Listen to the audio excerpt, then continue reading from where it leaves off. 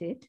Professor Mukherjee has always been a riveting speaker, a very dear and loved teacher in the Center for Historical Studies, a public intellectual, someone who has always come forward to talk on issues of importance, and her work on modern Indian history, particularly on the anti-colonial freedom struggle in India, is something that each and every one of us, at least in the Indian context, are very familiar with. So it's an honor and a privilege to be sitting here to facilitate Professor Mukherjee's talk here today. And I invite her without much ado to take over and to present her address. Thank you, Maha. And thank you, everybody, for the very generous introductions. And despite that, I think it's still an uphill task to keep people awake in the post-lunch session. So I do have a daunting task. I will see at the end of it whether I've succeeded or not, or I see many heads nodding. At least then I'll have some pleasure that, you know, I could help towards a good snooze after lunch. So without much ado, let me first begin by thanking from the bottom of my heart the Association, Asian Association of World Historians, for this opportunity to share my thoughts with this lovely audience. Many thanks to Professor Akita and his whole team who've been with us in this for the last few years. Many thanks to the organizing committee at JNU, and many, many thanks to all the student volunteers. In fact, if I may just take half a minute, we forgot to acknowledge those students, mostly from Delhi University, who are volunteering for organizing the entire online sessions. And to Professor Saurabh Bajpai, who's also a former student of ours, who has lent us his entire facilities of his training institute free of cost for organizing these online sessions. And there are about more than 10 of these students led by Akash Jain and Kartikeya, who are here with us today, who are going to be organizing this for us tomorrow. So I do want to put that on record as well, because they are going to be organizing 4 parallel online sessions, you know, all on their own without any support from any of us. So that's a great responsibility which they've taken. So without much ado, let me begin. And I have a tough task also because I've been preceded by 3 outstanding speakers with 3 outstanding keynote addresses. So let me get into my job straight away. As you know, the title of the theme on which I am to speak is Popular Movements and the State. And this was conceived as part of the plan for the conference, where we felt that this is an area which needs attention. And it's also an area in which some kind of comparative work is very useful within Asia and between the countries of Asia and other parts of the world. So it lent itself to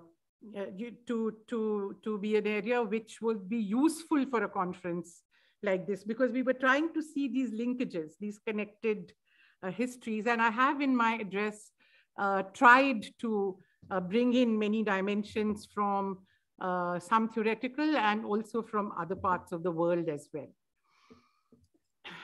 The last couple of centuries have witnessed a wide variety of popular movements in Asia.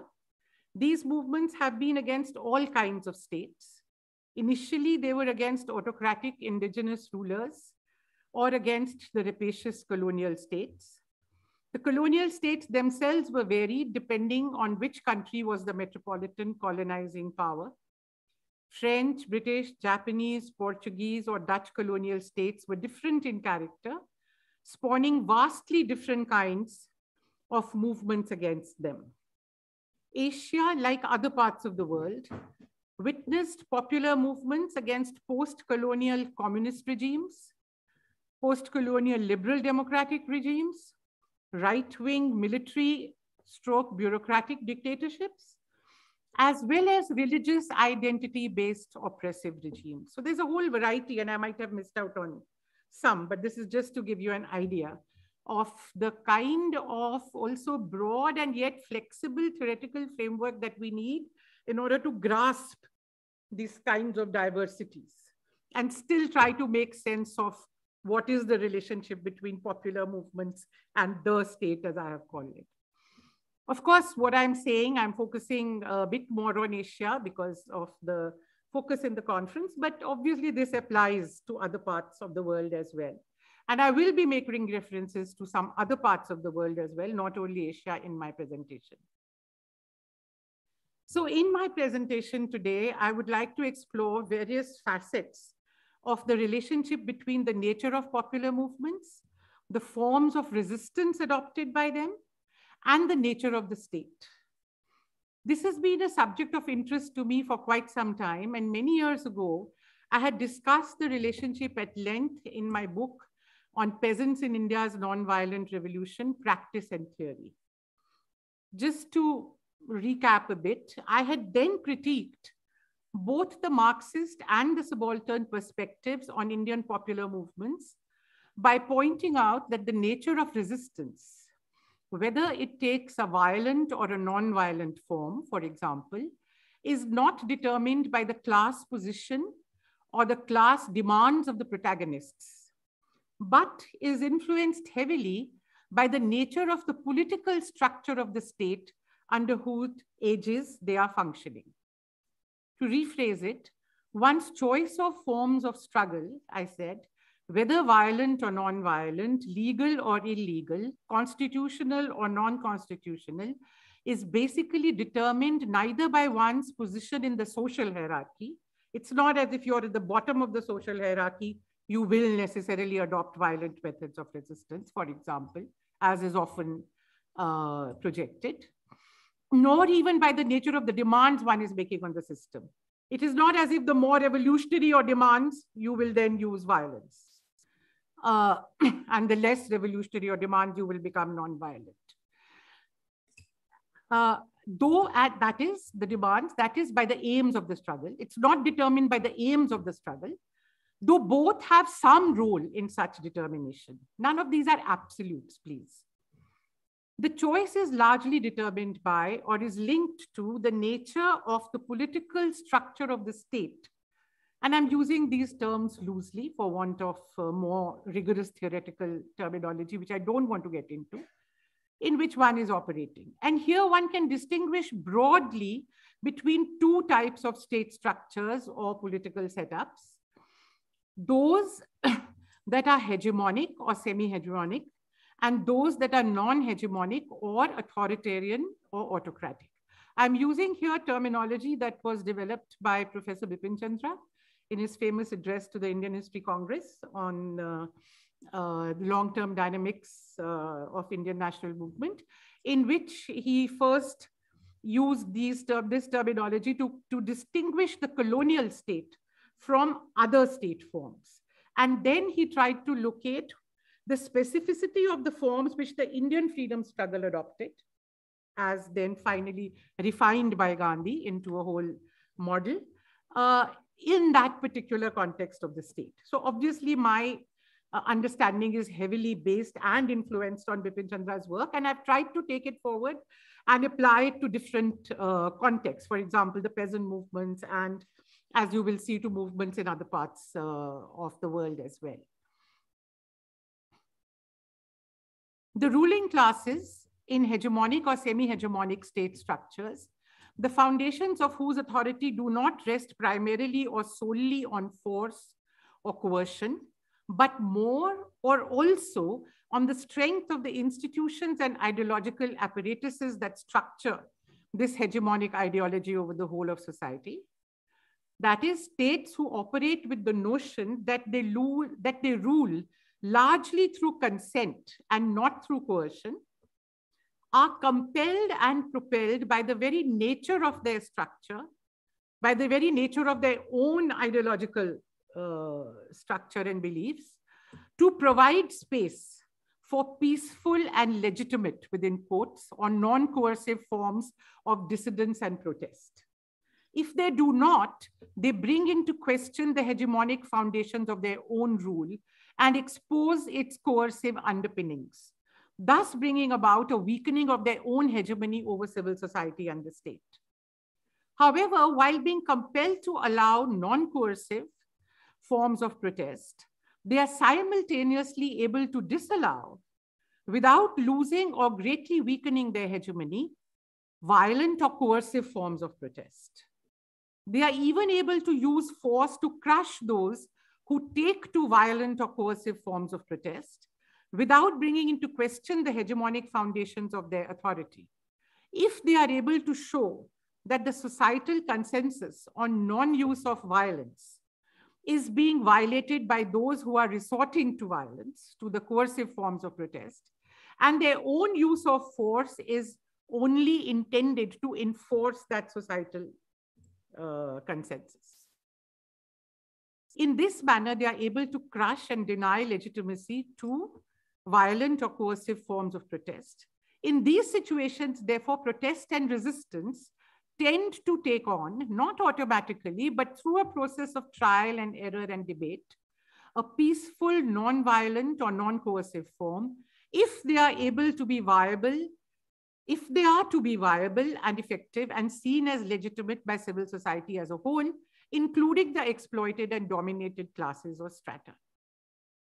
Conversely, however, non-hegemonic or autocratic or authoritarian state structures provide little or no space for peaceful forms of dissidence and resistance, and such space, therefore, gets exhausted very quickly, being based much more on open autocratic assertion of authority rather than on the building of ideological hegemony or consent through complex institutions, ideologies, and ideological apparatuses. They tend to come down with a heavy hand on all forms of dissidence and protest. Therefore, these non-violent or non-coercive forms of protest are allowed only a very limited existence. And resistance, therefore, tends to take on often a violent character. Also, because it is clear that the non-coercive forms are both ineffectual and incapable of being sustained, the alternative coercive or violent forms acquire a legitimacy in the eyes of the people.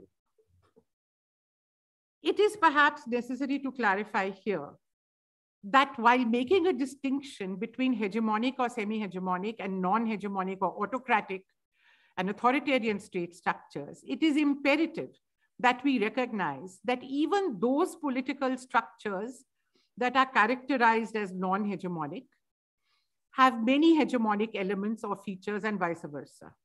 One would, in fact, tend to agree at a general level with E.P. Thompson, I quote, that very rarely in history, and then only for short intervals, does any ruling class exercise authority by direct and unmediated military or even economic force. And would even urge that this suggests that even basically non-hegemonic struggles would include, if they are effective, many elements of hegemonic struggle. So it is a complex relationship. These are not pure forms either of the state or of the struggle, and there's lots of gray areas within, and yet I think it's important to try and delineate these strands. There's another feature of the state which is important when it comes to strategies and forms of resistance. Whatever the character of the state, whether it's hegemonic or autocratic, it is also its power, that is its capacity to repress, its administrative efficiency, and the force at its command that influences and determines the nature of forms of protest. If the administrative machinery of the state, its police and military arms, its financial capacity to bear the costs of repression are all in good order, then it's likely that the cost of violent revolt against it may be so high, and the possibility of its success appears so remote that people may hesitate or refrain from resorting to such forms. For example, and this is a point to which I will come later and expand at considerable length, many contemporary, that is contemporary to us, oppositional movements operating within and seeking to transform autocratic or semi-hegemonic political structures have chosen the path consciously of non-violent mass mobilization and protest rather than violent insurrection. This is a point, as I said, I will elaborate later on. It is therefore not unlikely that the enormous power and reach of the contemporary repressive state apparatuses has been a factor in determining the nature of the choice. It is possible to argue that the enormous repressive powers that modern technology, modern weaponry has given to the contemporary modern states, combined with the increasingly hegemonic character of the state structures, is more than likely to increase the relevance of strategies of social transformation based on nonviolence. In fact, I argue, nonviolence may soon become, if it has not already become, an essential ingredient of viable strategies of social and political change in many, if not in most parts of the world. Another factor influencing the choice could be the necessity of waging hegemonic struggle, even against autocratic political structures, given the presence of hegemonic elements within them, a point to which I had drawn your attention earlier. Of course, the opposite of this is true. If the state structure itself is in crisis, it is weak and disorganized, its capacity to suppress is in question, then the tendency to pose a physical and violent challenge to its authority will be stronger. The costs will seem less severe and the possibility of success much greater. So that could be a factor that could encourage violent rebellion. For the Chinese Revolution, for example, the famous historian Bianco had pointed out many years ago, I quote, peasant disturbances could occur more readily in connection with such political factors as the semi-anarchy or chaos which prevailed in parts of the Chinese countryside. He's talking about the period between the 20s and the 40s, part of the whole period of the Chinese Revolution. That was a period of warlordism, breakdown of the authority of the state, colonial powers were competing, the Manchu dynasty couldn't really establish. So in that context, the tendency to take to violent forms would be much greater because there is no one state there, in fact, which can repress. The role of the strength or weakness of the state in influencing the possibilities of violent challenges to its authority has also been recognized by Theda Skocpol and James Scott, though in very different frameworks. Skocpol, in her now celebrated study of social revolutions in France, Russia, and China, in a comparative historical framework, emphasizes that successful social revolutions based on widespread peasant revolts occur when the state structure itself is in a crisis for various reasons. That's a major element in her analysis. Scott, on the other hand, I'm talking about James Scott, whose whole work is on the weapons of the weak and how peasants do not use violent forms of protest. He lays stress on the other side of what is the same coin. And he holds that the high cost of violent resistance against powerful state structures is one factor that inhibits frequent recourse to this violent means of protest. In Scott's argument, this also contributes to a reliance on what he calls everyday forms of resistance as a more effective way of securing peasant aims. In fact, Scott is very critical of peasant participation in large-scale revolutions, violent revolutions, because he thinks that they are only cannon fodder and they get nothing out of it. So, he therefore argues this, from the other side, that the power of the state makes it actually very costly and unnecessary. So the better methods of resistance are the everyday ones. And that's what he's done in many of his books. He's shown that. Okay. Neither of them, however, make a distinction, which I'm making, between hegemonic and non-hegemonic or autocratic state structures, and therefore miss out on many specificities which are conditioned by that distinction. They are only talking about the power of the state.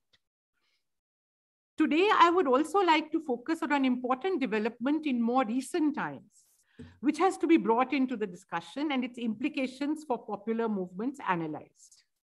And this is the manner in which democratic state structures are being corroded from within, while retaining their formal outward appearance. This is happening all over the world today. Elections continue but are manipulated. Dissent is barely tolerated but suppressed selectively to give an outward appearance of freedom. The autonomy of educational institutions is whittled down. The media is controlled through private capital, etc. Democracies are not killed, but as Levitsky has told us, they die. And they die not with a bang, but with a whimper. So you don't notice, it's a slow bleeding to death. This has led to what has been called a crisis of democracy, from whose contagion no part of the world is exempt. Brazil in Latin America, we are hoping Lula will come back. The US in North America, we are hoping Trump will stay away.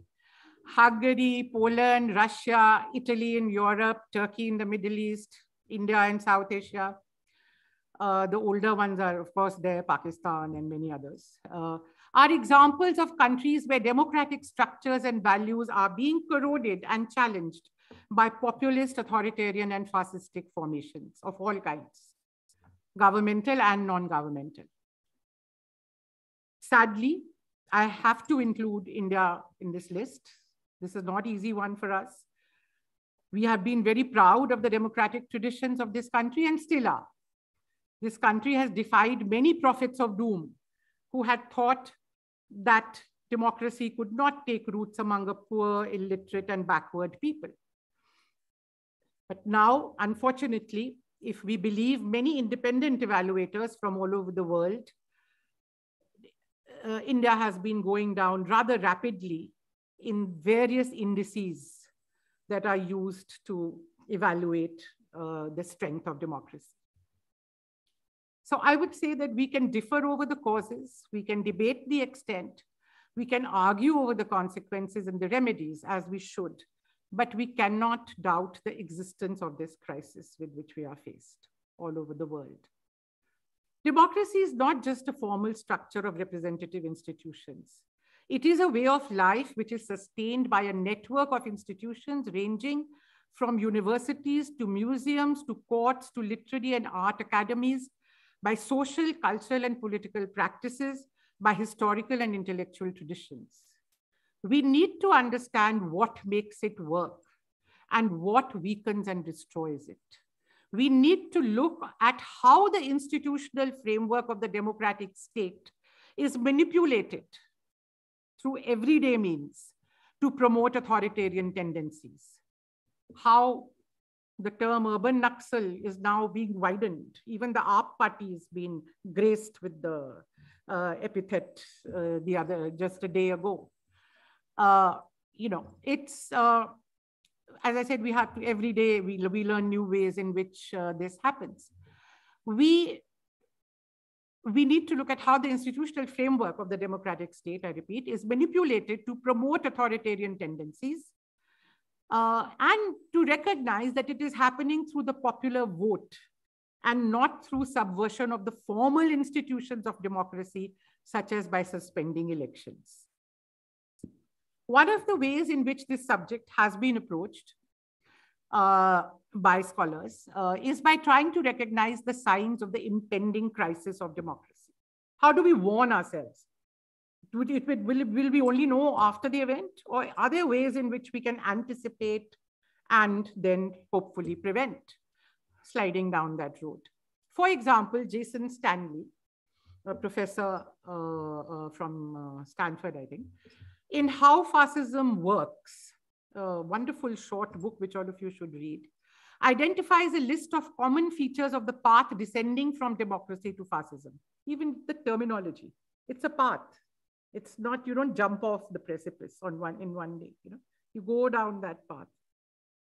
He does so by citing a wide variety of historical examples from the late 19th century onwards and from a range of countries across many continents, right down to contemporary America. He reminds us that fascists come to power through elections. Even Hitler came to power through elections, but don't really believe in democracy and therefore do not hold further elections very often. So there's no guarantee that because there was one last year, there will be one 2 years later. They typically attack universities because they see them as centers of dissent. And the most attacked are, as he says, leftist or Marxist professors. So nothing new. They believe in a mythic past and in racial or national pride, in fantastic conspiracy theories, and magically make majorities feel they are victims. It is magical, you know, and use nationalism to dominate and persecute less powerful and more marginalized groups. This exercise is extremely useful for those resisting the decline of democracy by helping them to identify the symptoms in time and take steps to counter them. It is also extremely helpful to know that it is a global phenomenon, though with unique features in different societies, which gives us some hope that we can build cross-country solidarities in this very difficult battle. However, the question of why there is an almost global crisis of democracy today still remains. Why? Why is it happening? Why and how did Francis Fukuyama's prophecy of the end of history go wrong?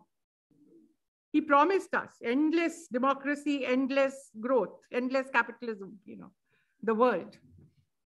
Did the world change so rapidly between 1992 when he wrote that book and 2008 when the meltdown occurred, which started to put a big question mark on the neoliberal utopia of endless prosperity and limitless freedom? Or was Fukuyama too dazzled by the collapse of socialism and what then seemed like the final victory of capitalism or the market that he forgot, for example, to look at the extreme inequalities within nations, between nations, for example, that would keep raising their ugly heads in one form or another, through wars, mass migration, civil unrest, and what have you. Many other theories have met similar fates. A top favorite at one time was that economic development would lead to democracy and its lack of development to its opposite. China has blown that one to fragments by fast-tracking economic growth to unprecedented levels while hardening its state and suppressing any signs of democracy. Countries much poorer have done better on the democracy scale. In fact, a strong case has been made that democracy is not an extravagance for the poor, but a necessity. Amartya Sen won the Nobel Prize for Economics in 1998, in part for showing that democracies do not have famines. This is because the relatively free flows of information in a democracy raise the flag on food and other emergencies, while the mechanisms of political accountability give politicians a powerful incentive to be responsive. Thus, quote, people in economic need also need a political voice, he says. Democracy is not a luxury that can await the arrival of general prosperity. And there is very little evidence that poor people, given the choice, prefer to reject democracy. The rice bowl theory, he's questioning that. People only want a bowl of rice and they're happy. Similarly, Donald Trump and his lookalikes in Europe and the West have effectively demolished Samuel Huntington. I don't mean physically, only the ones who do their hair like that all the time. Have demolished Samuel Huntington's theories of the clash of civilizations, in which he told us that the West differs from other civilizations in the distinctive character of its liberal democratic values and institutions. I'll quote, they make Western civilization unique, he says, these values. And Western civilization is valuable not because it's universal, he says, but because it's unique. Trump has as little concern for these Western civilizational values as did other illustrious representatives of Western civilization, such as Hitler and the Nazis and Mussolini and the fascists. But as Amartya Sen writes, I quote, The championing of democracy and political freedom in the modern sense cannot be found in any pre-Enlightenment tradition in any part of the world, West or East. So he rejects this theory that it goes back to Greek philosophy, and therefore there's that straight line from pre-BC to post-Enlightenment, without anything having happened in between, which is the root of Western values of democracy. And in what we have to investigate, he says, instead, are the constituents and the components of this compound idea. And in this regard, Sen and many other Asian thinkers and scholars find a powerful presence of many of these elements in their own traditions. Sen demonstrates that there were strong roots for respecting pluralism, tolerance, diversity, and independence of mind in the diverse cultural traditions of India. For one thing, he says, I quote, "It is difficult to outdo the Indian traditions in arguing endlessly and elaborately." I think JNU is a good testimony to that. Straight in that tradition. The 3rd century BC Emperor Ashoka championed, he says, egalitarian and universal tolerance, a theme that runs prominently through many subsequent writings, including dramas and edicts. The Mughal Emperor Akbar, who reigned for the last half of the 16th century, I'm quoting Sen again, promoted tolerance and freedom of worship and religious practice when the Inquisition was in full throttle in Europe. Mahalakshmi gave us an example of Kerala and the Portuguese then coming, and the difference between the way the grants were being given to Christians in Kerala and how the Portuguese then came and looked upon people belonging to other religions. Many other Mughal emperors of India also practiced tolerance and respect for differences to a degree far beyond what was known in contemporary Europe.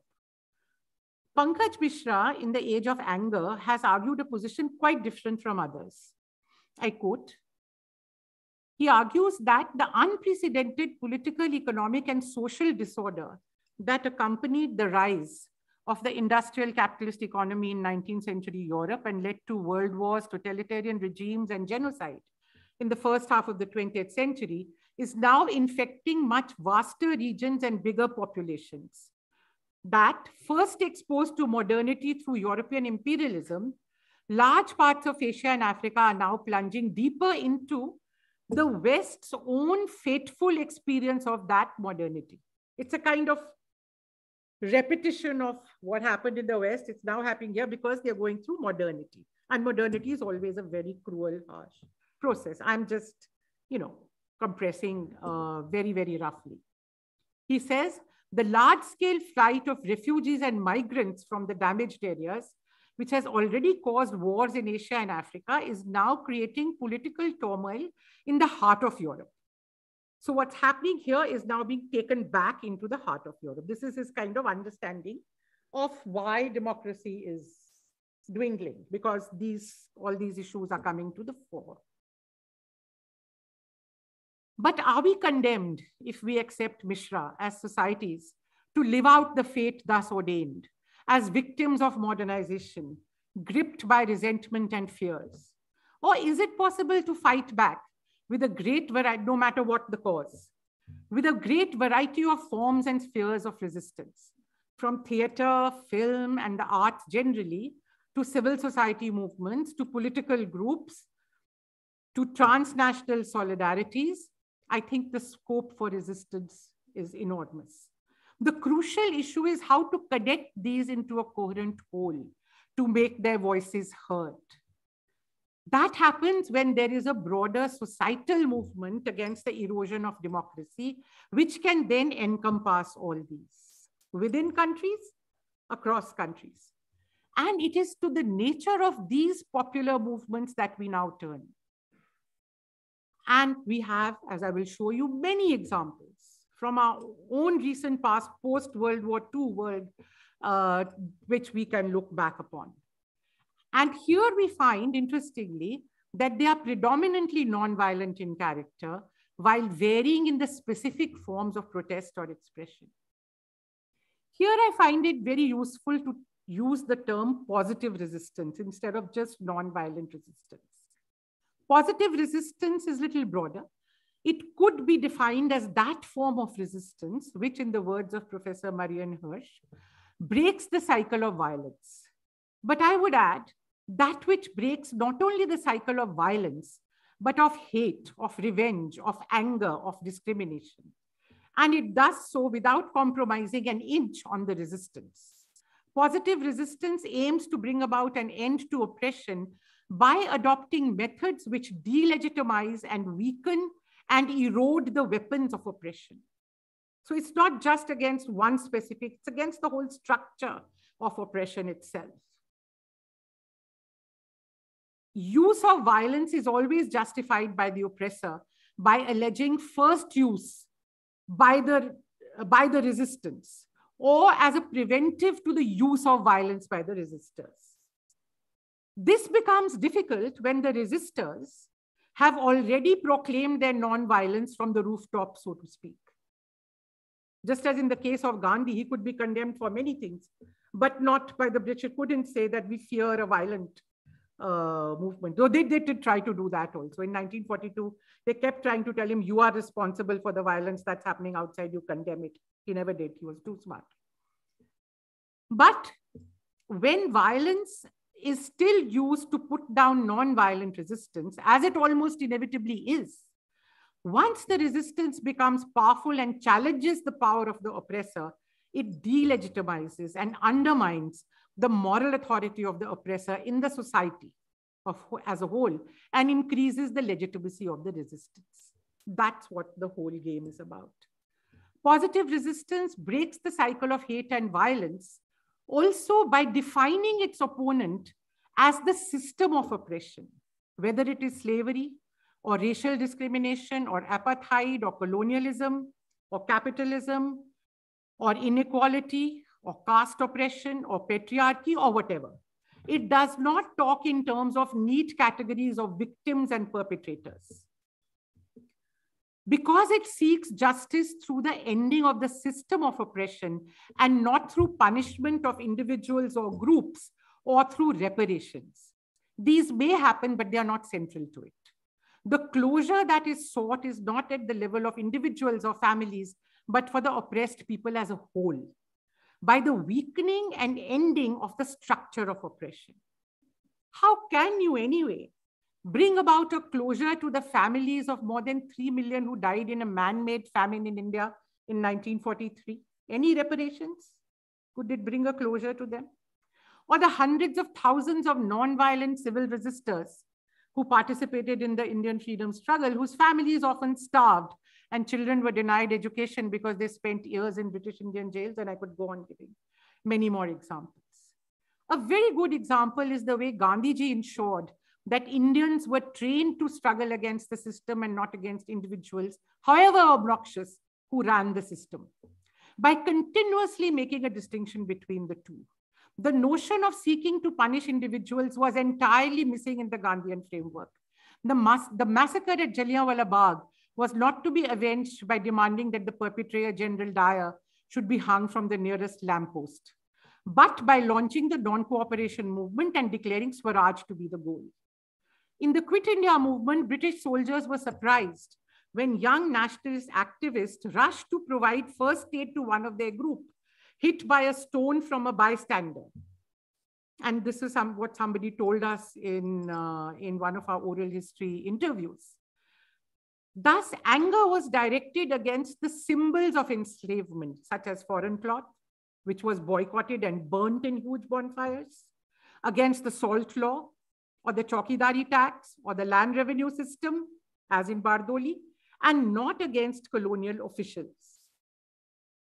Great movements are about bringing about systemic or structural change and not about punishing the guilty. When the Queen of Britain died a few weeks ago, somebody from the Independent newspaper of London interviewed me and said they wanted to know whether there was anger in India because when she came and visited Jallianwala Bagh along with her husband, they did not actually apologize, but only expressed regret. I said, well, I'm sure Indians would have been happier if she had apologized, but I don't think they really cared, because that's not what it was all about. You know, even when Shashi Tharoor made his famous Oxford debate and said reparation should be there, he said, give us 1 rupee. So that's because the whole story of the Indian freedom struggle is not about revenge. It's not about reparations. We wanted our sterling balances back. They were ours. But we were not asking for compensation or reparation. How do you compensate for 200 years of discrimination, oppression, making a people feel, calling them a child people, saying you're civilizing a highly civilized people? You can't make amends for that. So there's no point. What you need to do is to get over with it and move on. Therefore, Britishers were always surprised, even in the 50s when they came here, and did not meet with any hostility when they were going around as tourists or visitors.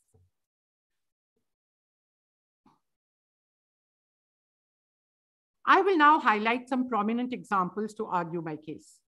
Positive resistance, for example, is when on 1st December 1955, Rosa Parks, a Black working woman, going back home in the evening from office, refused to give up her seat in a public bus in Montgomery to a white person and was arrested for her act of defiance. And the Black resistance movement seized the moment. Overnight printed 35,000 leaflets asking for a bus boycott by the Black community, which then went on for more than a year, for 381 days to be precise. And this triggered off the civil rights movement, with Martin Luther King emerging as the major leader. King consciously adopted, as you know, Gandhian forms of means of struggle, even sending his people to India to study and then train the Black civil rights activists once they went back home. Their success in an otherwise democratic society, I'm characterizing the US society, an otherwise democratic society which denied civil rights to sections of its people on racial grounds, the success in such a society showed how effective Gandhian methods or nonviolent, the complex of nonviolent methods could be in a complex situation like that. And it is complex situations about which we are talking now. Therefore, I'm giving you these examples. These are not pure situations also, though there are some pure situations also about which I will talk. From the 1980s, I'll give you another set of examples from other parts of the world where positive nonviolent resistance succeeded against authoritarian regimes. In the first of what would be a number of people power revolutions, in fact, it is said that a wave of democracy started in the 80s. The Philippine opposition mobilized society with tactics of nonviolent resistance to split the regime and bring down the dictator, Marcos. I'll recount the events very, very shortly, just so you get an idea of what it was about. In November 1985, President Ferdinand Marcos, under growing domestic and international pressure for looting the country and suppressing dissent for 2 decades, sought to shore up his sagging legitimacy by calling an early election. The opposition, however, had been very angry since 1983, when the charismatic democratic leader Benigno Aquino was assassinated on the tarmac of the Manila airport upon his return from exile in the United States. A government commission of inquiry, which placed responsibility for the murder on the Armed Forces Chief of Staff, who was a one-time chauffeur and bodyguard of Marcos. So you can see the nature of the regime. It can go up fast if you're with the right people. But he was acquitted by a biased court and reinstated to his job, thus intensifying the unrest. A person who shot Aquino, in broad daylight on the tarmac was then acquitted. Thinking he could win a quick test of popularity, Marcos announced a snap election. But under moral pressure from the esteemed Catholic Archbishop J.M.A. Cardinal Sin, the normally fractious opposition united around Aquino's widow, Corazon. I don't know how many of you, I remember because following that whole movement very closely at that time, but many of you were not even born then. And when Marcos brazenly rigged the election, the fraud was documented by an unprecedented citizen vote monitoring effort, the National Citizens Movement for Free Elections, as well as by foreign observers. And heading President Reagan's official US delegation of election observers, Senator Richard Logar endorsed the Namshrel vote count, which is the National Citizens Movement count, as did the Catholic Church. I'm giving these details to show how popular movements are always a combination of various things. The church coming in, US support coming in, popular anger, the widow of a man who's been slain. It's not just one thing that's leading to it. At the urging,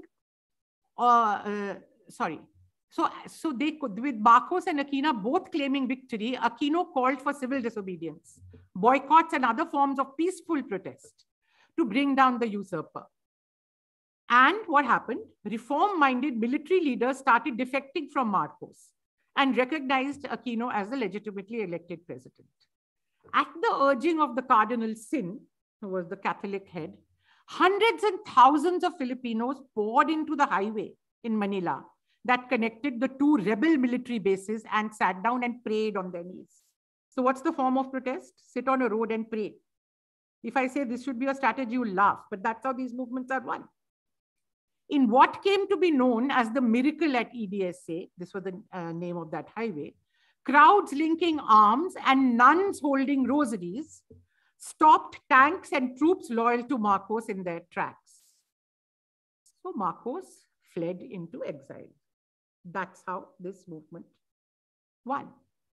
Next year, it was the turn of South Korea. I won't go into the details. There was a military dictator there too, and who was not giving in to the demands from the middle classes and the youth. So mass protests emerged, and the Olympics were going to be held. So the United States warned Chun not to use force, because it would then become a world issue. How can they hold Olympics over there? So he was constrained by international pressure. And in the face of all this, he designated a successor who also felt compelled to yield to the demands for constitutional reforms and the release of political prisoners, and elections were then held.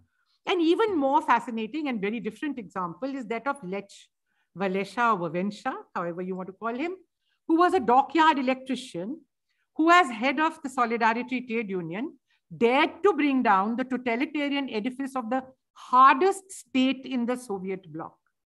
Please remember, Poland was the hardest, much harder than the Soviet Union itself. And he dared to do this through democratic, non-violent means, claiming to be also inspired by Gandhi. The trade union Solidarity was formed in 1980, and its membership rose to over 10 million. So once something becomes a mass phenomenon, you know, even a hard state like the Polish state has to think twice. Solidarity was banned, martial law imposed, Walesa arrested, but he had to be released after some time because the movement was so strong. The struggle continued in various forms till a roundtable agreement was reached in 1989. A semi-free election was held, and Solidarity led a new government formed, a coalition government, and Walesa became president in 1990. As you know, Poland was the trigger for the whole of East Europe and Soviet Union. Others immediately followed. It was like skittles going down, one following the other.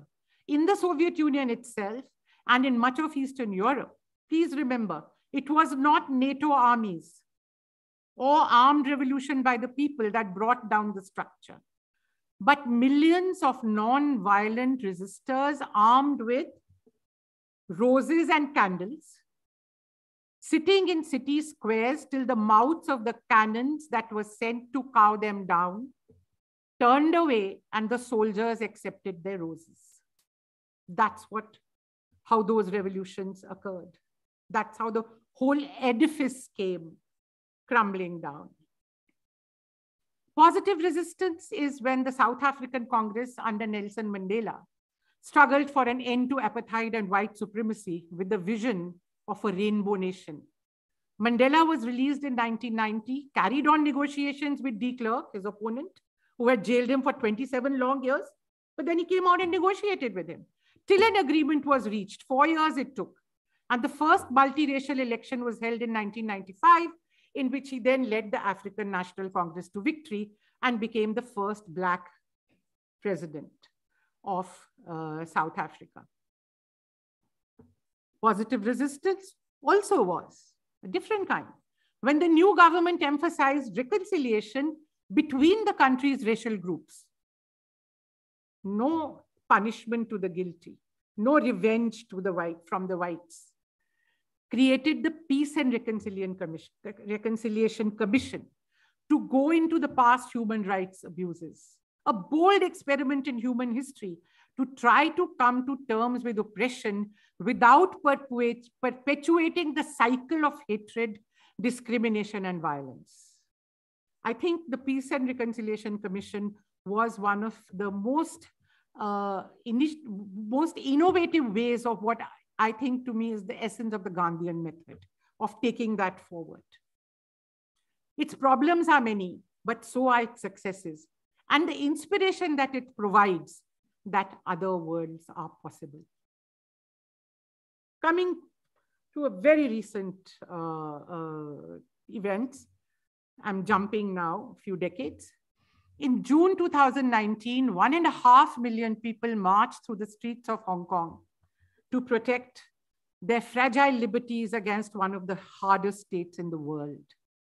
The Anti-Extradition Law Amendment Bill movement, known also as the 2019 Hong Kong protests or the 2019-20 Hong Kong protests, were a series of demonstrations starting on March 15, 2019, in response to the introduction by the Hong Kong government of the Fugitive Offenders Amendment Bill or extradition. It is one of the largest series of demonstrations in the history of Hong Kong and maybe in much of the world, with thousands arrested, often later on in violent scenes. Because the repression was so strong, there would inevitably be incidents of violence, just as we had in Chori Chora. That didn't mean that the movement became violent. The protests began with a sit-in. Again, I'm pointing out the specific forms because we need to know these as well. The protests began with a sit-in at the government headquarters on 15th March 2019, followed by a demonstration attended by hundreds of thousands. Crucial are the numbers. Is it hundreds? Is it thousands? It is hundreds of thousands.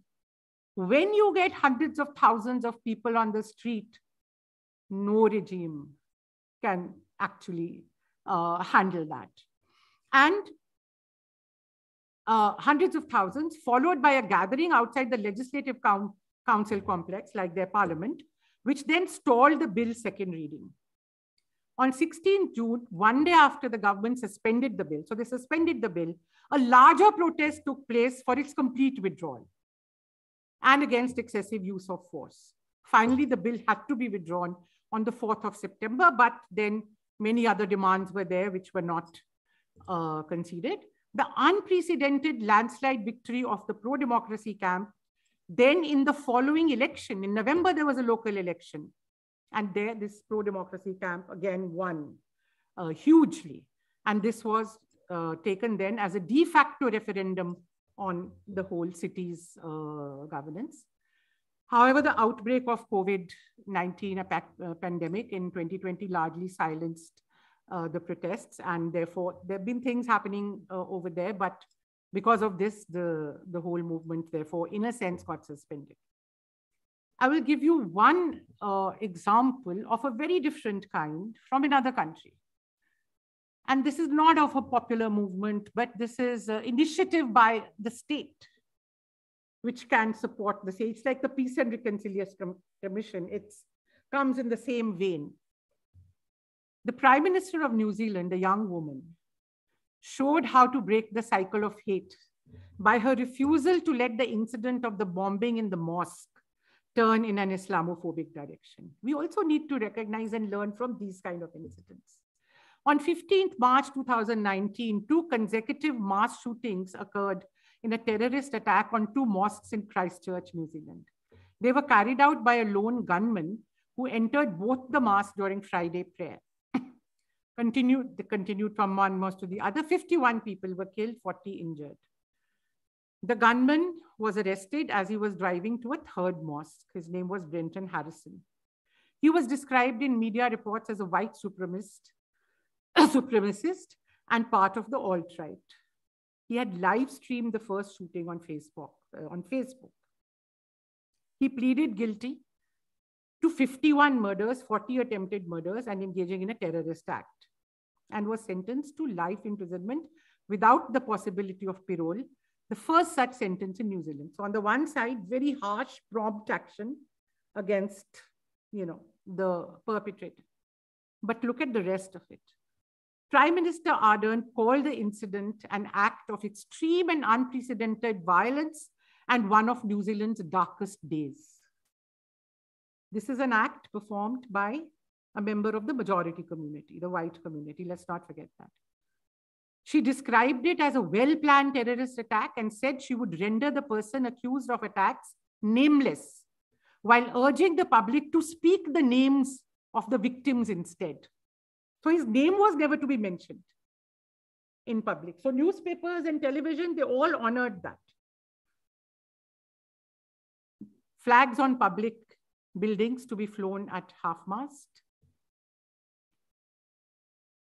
The mayor of Christchurch encouraged people to lay flowers outside the city's botanical gardens.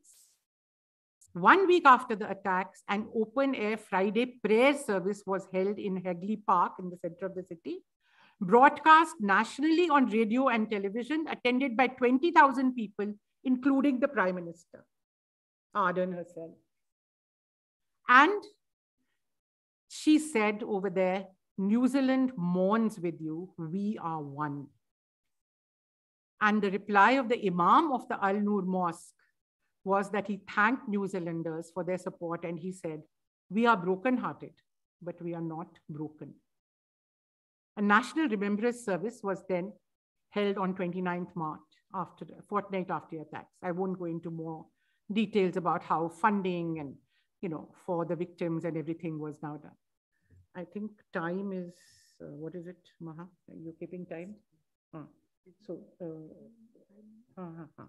So very briefly, I've already mentioned, so I will just, one or two aspects of the Indian freedom struggle that I wanted to highlight. Those would be my last concluding part. So turning to the example of the Indian freedom struggle led by Gandhiji, which remains perhaps to date the prime example of what I'm calling positive resistance. Of course, this is very relevant to the discussion today because, as I already said, it is on this basis of this movement that Bipin Chandra had characterized the colonial state as semi-democratic, semi-authoritarian, and then discussed what was the relationship between the nature of the state and the nature of the movement. And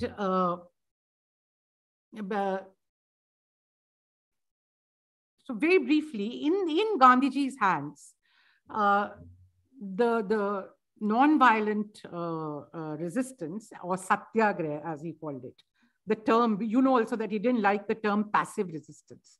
That's partly why I'm also using a term positive resistance. He didn't like the quiet nature of the word passive, because it was not as if you were not doing anything. You were just sitting back and being passive.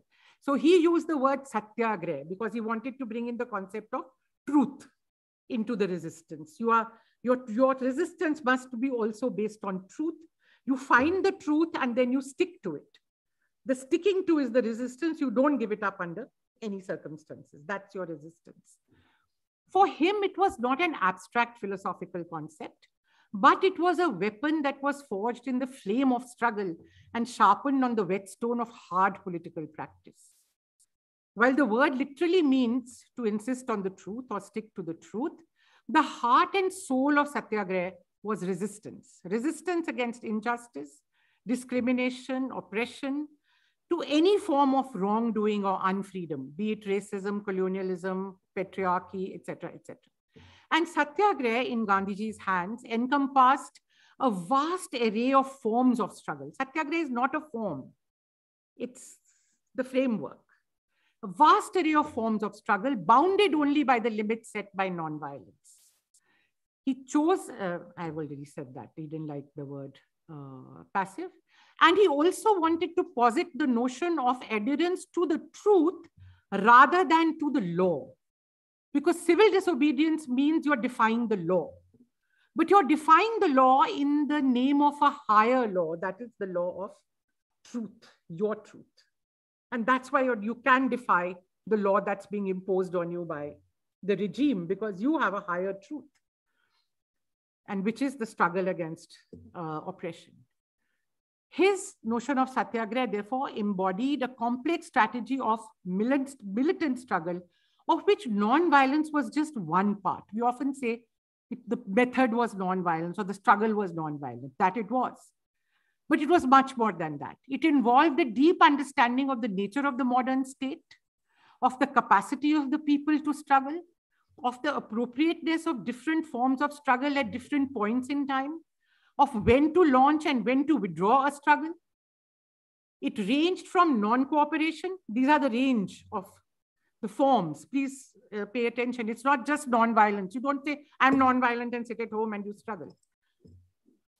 It ranged from non-cooperation to civil disobedience, boycott, spinning of yarn to boycott and burning of foreign cloth, boycott of courts to non-payment of taxes, selling banned literature to making prohibited salt, from going on a hartal to going on a fast unto death.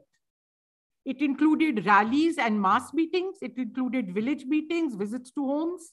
It included sit-ins and long marches, candlelight vigils and offering of flowers to opponents, as now the more contemporary form is. What is the heart of it is, was I said, when hundreds of thousands of people. But the basic weapon for the empowerment of the people in Gandhiji's eyes was, what was the basic thing? The participation of people in their millions in political action. None of this makes sense unless the people come out in millions in political action. They take the political action. And he believed that if the masses were politically active, they could secure any goal they desired. So non-violence was important for him, not only as a moral value, but because it did two things. It enabled and it necessitated the participation of the people. A non-violent movement could only be successful if it had mass participation. And mass participation could only be secured if the movement was non-violent. Thus ran the Gandhian dialectic. I can only explain it partly. In Bipin Chandra's words, the choice of non-violence became necessary in a hegemonic struggle, which, as he said, was a struggle on the terrain of moral force, because in it, a disarmed people were not at a disadvantage vis-a-vis the government. You can see there's an argument that I'm making about how non-violence becomes a viable method of struggle against very powerful governments, because you're not fighting on that terrain. I'm not fighting where you are strong. I'm fighting where I'm strong. I'm pulling you onto my terrain and saying, come and fight on the terrain of moral force. You bring out your armies, but I'm not coming to fight your armies. How does it matter that you have 10,000 people in your army or you have 1 million? I'm not fighting them. I'm saying you're immoral. I'm saying you're taxing my salt. I'm saying you're taking away the food from the plates of my people. So come and argue and talk. I'm talking of drain of wealth. I'm not coming with a sword to fight against your machine guns. So the whole strategy is of fighting on a terrain on which you are strong. To quote Gandhiji, an able general always gives battle in his own time on the ground of his choice, not at a time chosen. They come and shoot you in Jallianwala Bagh. It doesn't suit you to fight then, but you go and start fighting. No, you fight 1 year later. He takes more than a year to prepare for the non-cooperation movement. No. So you choose the time, you choose the ground on which you're going to fight. Again, I'm quoting Bipin Chandra. Non-violence is therefore also a way of becoming equal in political resources to an armed state. How do you otherwise become equal to an armed state? If you don't become equal, you can't defeat that state. You have to become not only equal, you have to become more powerful. You can never become more powerful in that domain. To a crowd who, I'm sorry, I think I'm taking too much time. I must I just go to the end and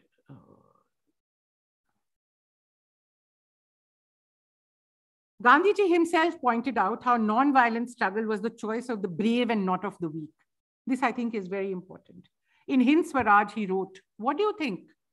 Wherein is courage required? In blowing others to pieces from behind a cannon?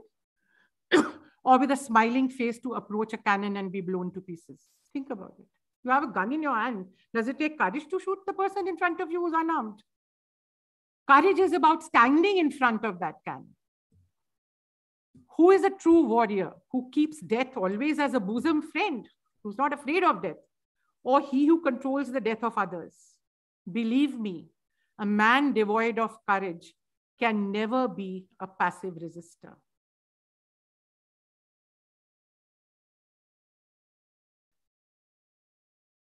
Gandhiji's emphasis on nonviolence was also linked to his deep conviction that you could not separate the means from the end. He believed that the means were bound to shape the end. You could not hope to build a humane, caring, inclusive, and free society on the shaky foundation of violence. Why?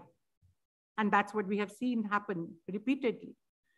The gun that is aimed at the enemy can easily be turned to carve down a comrade with whom you now disagree after the revolution is over. Right? And it has happened all the time. If walls were not to come up between peoples, the methods chosen for resolving differences and conflict must be such that they ensure justice without breaking down communication. The Peace and Reconciliation Commission was doing just that. The Lakshman Rekha of nonviolence made this possible.